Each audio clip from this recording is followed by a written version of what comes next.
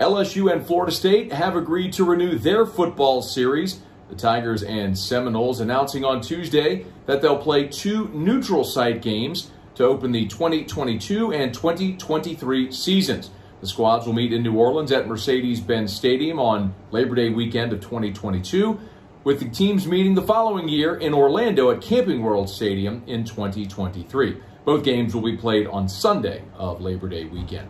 LSU just 2-7 all-time against the Seminoles, the last meeting in 1991 in Tiger Stadium.